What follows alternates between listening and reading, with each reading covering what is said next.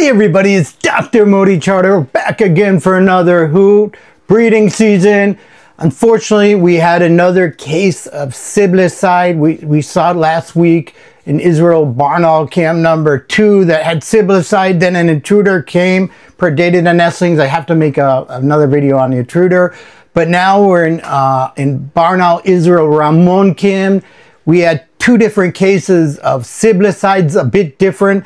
In Israel barn owl camp number 2, the Siblicide was a nestlings, ate the smaller siblings and actually ate them, killed them alive, which is one type of Siblicide. In this case is a bit different. One of the cases was similar. So these are difficult to watch. If you don't like seeing baby birds killed, I don't suggest you watching this movie. I don't get pleasure watching it either, but it is a part of nature and it's a lot more common than we think. So let's get into it.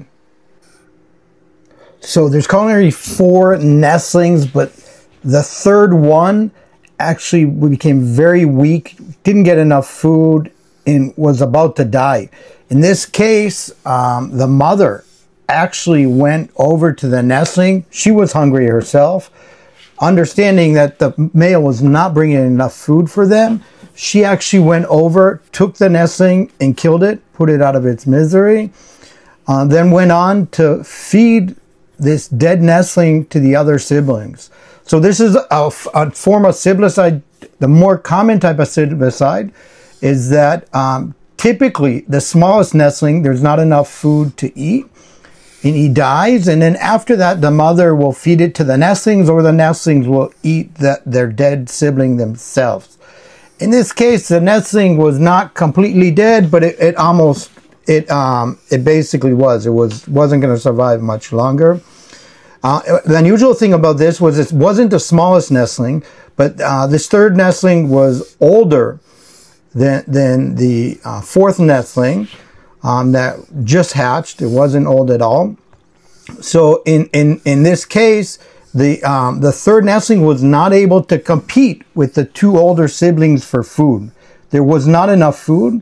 The 2 older siblings dominated the food. And this third one ended up dying because there wasn't enough food. This is always super sad to see these things, but it's just a sad reality of nature. When there's not enough resources, then some of the nestlings died in order that the other ones will survive. And this is like the case of the nestlings are now being fed their siblings, and they have a higher chance of surviving, not only because they're eating their sibling, which is obviously disgusting and not, nice to think about, but also because now there's less competition. So this is something, a part of the barn owls have evolved this way, and this is a harsh reality of the Siblicide. So here they ate most of the siblings. It's over, and now there's 3 nestlings, 2 large, very strong nestlings, and then the fourth nestling, now the third nestling, is super tiny, very, very tiny. In this case, the other type of Siblicide is the older nestlings. The mother was not in the box. They're hungry.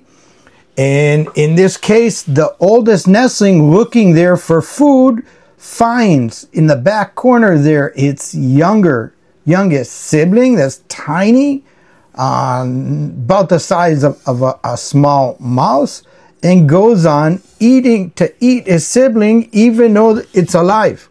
So basically eating him while it's alive, which is really harsh and horrible to think about that these things happen. But this is all because there's not enough resources. The female's job is to protect the nestlings and feed them at this age. The male is supposed to bring enough food in order that the female can divide to the nestlings and feed all the nestlings and break apart food to all the nestlings.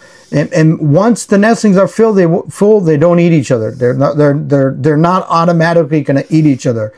But when the female does not get enough food, in this case, then she'll even go out and hunt when the nestlings are younger. Typically at this age, the female will not go out and hunt. She stays in a box, which goes on. We always have the fear when the female goes on to hunt, then the nestlings not only don't have the female there to feed them if the male brings a large prey, even though these guys are able to swallow small mouths, but the female's not there to protect them from predation of other species or nest intruders, other barn owls or fledglings or adults that could come across this nest and will also predate on these two barn owls, which I need to make a video about that we recently had and which is also very common.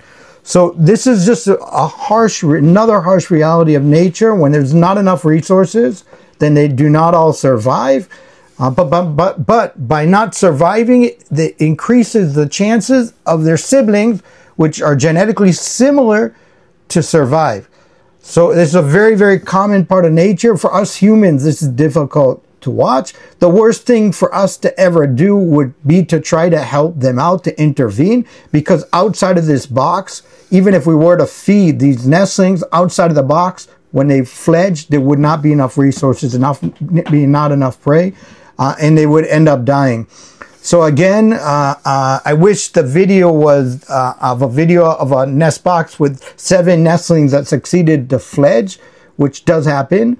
But it doesn't have, also this Siblicide, nestlings dying, being ate also, is also very common. So I really hope you like this video. You know, it's always nice to learn about something new, but it's not always easy to watch. And the harsh reality of nature is that not all the nestlings survive. This is a simple reality and fact that there's not enough resources for all the animals. So it's sad on the one hand, but on the other hand, it's better the nestlings die when they're young and not as developed than grow up and then suffer more when they fledge from the nest and die from starvation. So really hope you liked the video. I want to thank you for your timestamps. Again, a lot of you, when you write in the chat different things you see, because of you, we get to observe these and learn these stuff for ourselves. So thank you so much. For the moderators, do such an amazing job. They're always there to collect all this information and send it on to me. You guys are truly the best. If you like this content, if you would be willing and able to donate, we'd really appreciate it. We really need help. I put a link in the description. So don't forget to like, comment, subscribe. Keep on watching. Hooch you later.